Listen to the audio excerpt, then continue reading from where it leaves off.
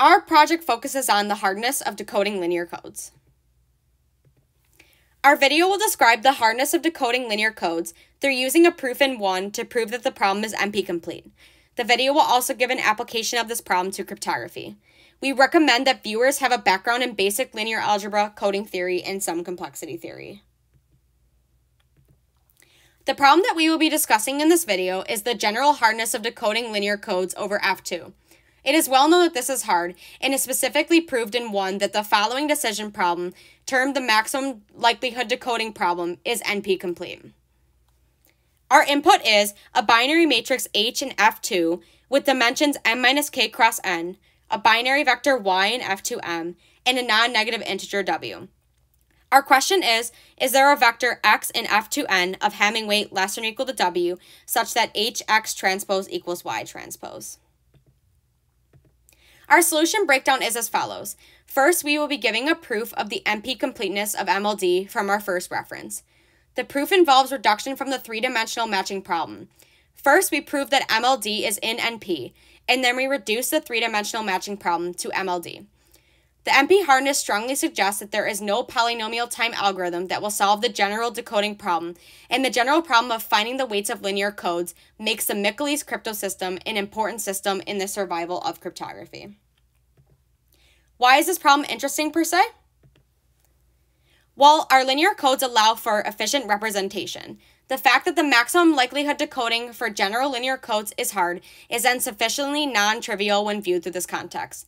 In addition, the proof technique used to give the reduction involves a three-dimensional matching problem that is different from the usual three-sat problem, which makes it interesting from a complexity point of view.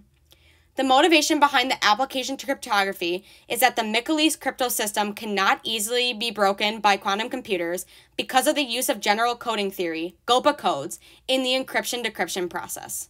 The strongest known attack is based on solving the NP-hard decoding problem, and no quantum algorithm has been proposed, which increases the efficiency of this attack. I'll quickly review some basic definitions from complexity theory. We say that a problem X is reducible to Y if arbitrary instances of problem X can be solved using a polynomial number of standard computational steps, plus a polynomial number of calls to a black box that solves problem Y. Note that this is a transitive property, as X is reducible to Y and Y is reducible to Z implies that X is reducible to Z. Similarly, we define NP to be the class of problems that can be verified in polynomial time. Now, if for all problems Y in NP, Y is reducible to X, then X is said to be NP-hard. That is, all the problems in NP can be solved in polynomial time using a black box algorithm that solves X. Finally, a problem is NP-complete if it's in NP and is also NP-hard. Recall that our goal was to prove that the maximum likelihood problem MLT is NP-complete. Let's first formally define the maximum likelihood problem. We're given a matrix H of size n minus k by n with entries from the field of size 2, that is, the matrix is binary. We also have a binary vector of size m and a non-negative integer w. The question is whether there exists a binary vector of size n with Hamming weight, which is the number of non-zero entries in a vector, less than or equal to w, such that when we multiply x by 8, we get y back. All problems in complexity theory are written in this yes or no form. Our claim here is that deciding this problem is NP-complete. The first step in proving that a problem is NP-complete is proving that it belongs to the set NP. Recall that a problem is in NP if we can verify its solution in polynomial time. For MLT, a solution is either a yes or a no. And in order to verify this, we need a certificate that claims to be a solution to the problem. A certificate for MLT is given by a vector of Hamming weight less than or equal to w. We can use this by simply multiplying it by 8 on the left and verifying if it equals y.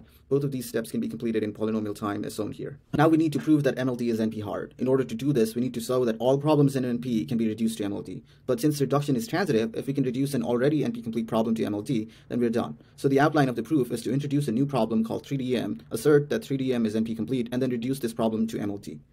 We define the three-dimensional matching problem as follows. We have a set T which is finite. We take the three-dimensional product of T given by T times T times T, or T3, and we're also given a subset U of this three-dimensional space.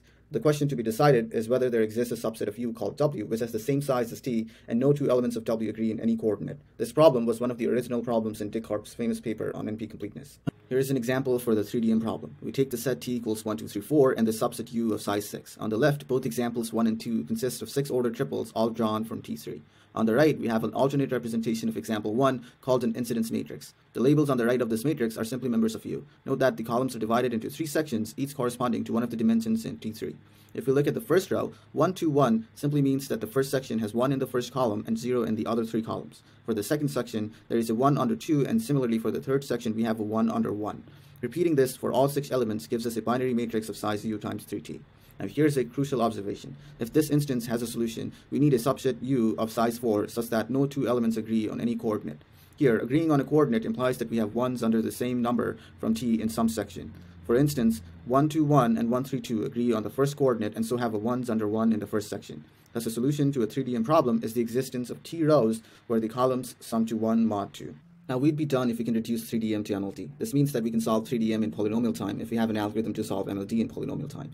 Using the input of 3DM as a subset U of T3, we construct an incidence matrix A of size U times 3T, and the input to the MLT problem is given by this matrix A, a vector Y of all ones, and W equaling the cardinality of T. If there exists a solution to this instance of the MLT problem, then there exists a vector X of Hamming weight T such that XA equals Y, and this implies that there is a subset W of U with size T such that no elements of W agree, and our reduction is complete. We'll expand a bit more on this by viewing the matrix multiplication X times A as multiplying the columns of A by X to get ones.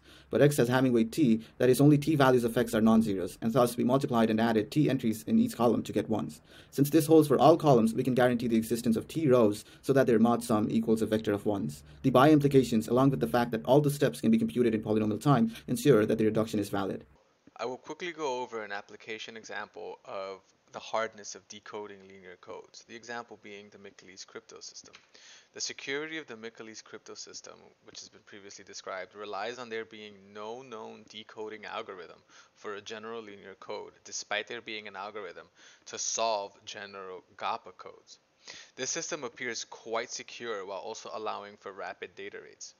The Michaelis crypto system does not use the usual integer factoring problem or the discrete logarithm problem, which makes it more secure on the fact that the system relies on the hardness of decoding linear codes. No polynomial time algorithm has been found to reduce these problems. Also, quantum computers will easily solve RSA problems versus no quantum algorithm for Michaelis. So to summarize, throughout this project we looked at the hardness of decoding linear codes. We tackled this problem by talking about the proof of this problem being NP-complete, three-dimensional matching and its application to the NP-hard proof, and applications to cryptography, with the application example being the Michaelis crypto system. Thank you for watching, and we really hope you enjoyed this video.